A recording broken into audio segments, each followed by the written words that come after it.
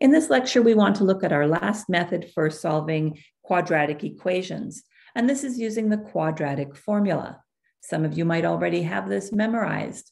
Those of you who don't, you're going to need to do so that you have it for the final exam and for any math courses going forward. You need to start with your quadratic equation in standard form. That means it's equal to 0.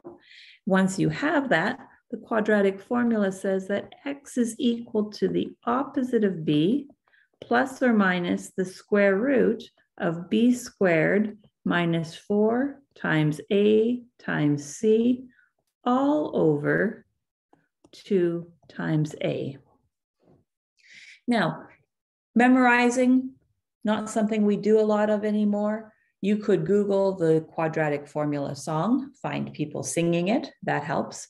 They don't pay me enough to sing, and you pay far too much to hear me sing. So I'm not going to sing the song for you, but you could look that up probably on YouTube somewhere. And if you can't find it, maybe make your own. Let's solve an equation using the quadratic formula.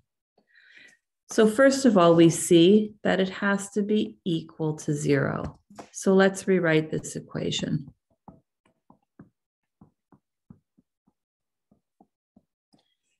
Now, when it's equal to 0, we can find the values of a, b, and c. Why don't you fill them in?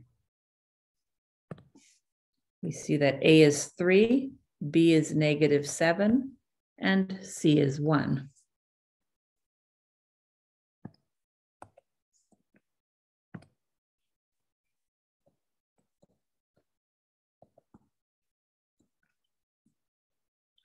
If you don't have this formula memorized, every time you use it, write it down. X equals the opposite of b, plus or minus the square root of b squared minus 4 times a times c, all over 2 times a. Now we can just substitute in our values for a, b, and c. The opposite of b, well, we see that b is -7. That means the negative of -7. Plus or minus the square root of b squared. I'm going to suggest you better have that in brackets. You'd have a different answer if it wasn't. -4 times a times c all over 2 times a.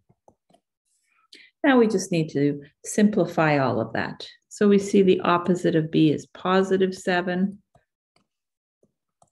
b squared,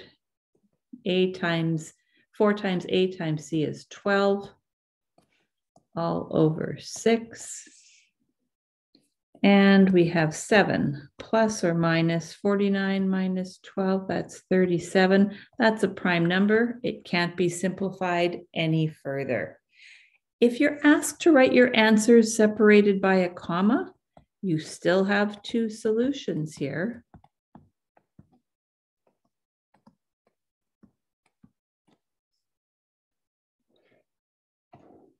So lots for you to practice. Why don't we do one of them together?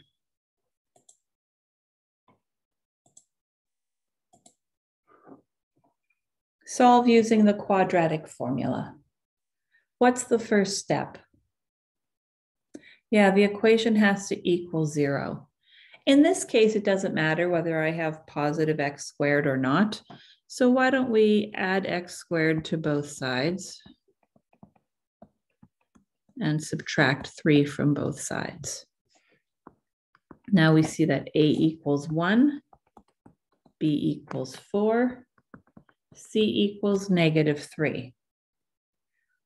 Write the formula from memory.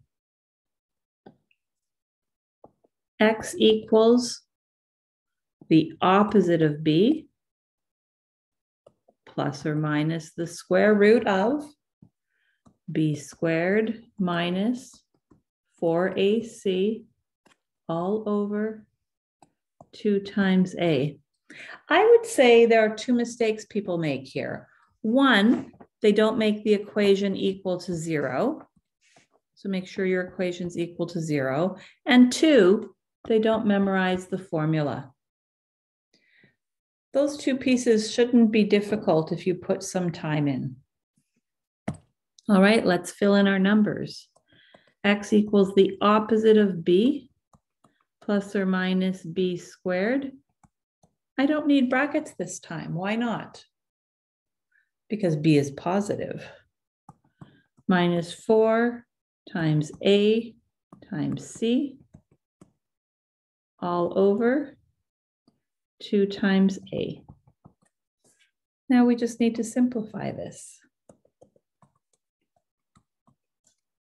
4 squared is 16 plus 12 all over 2.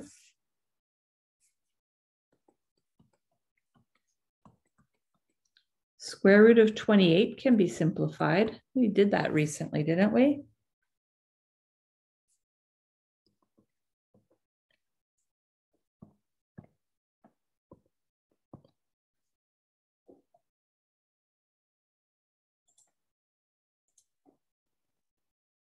I hope you were able to simplify the square root of 28 to 2 root 7, but now you should notice that 2 is a common factor.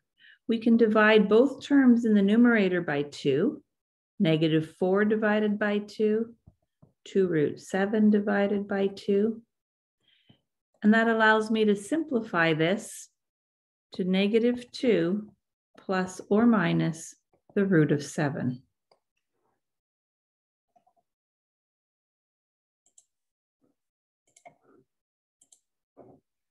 Make sure you practice using that quadratic formula. Make sure you have it memorized.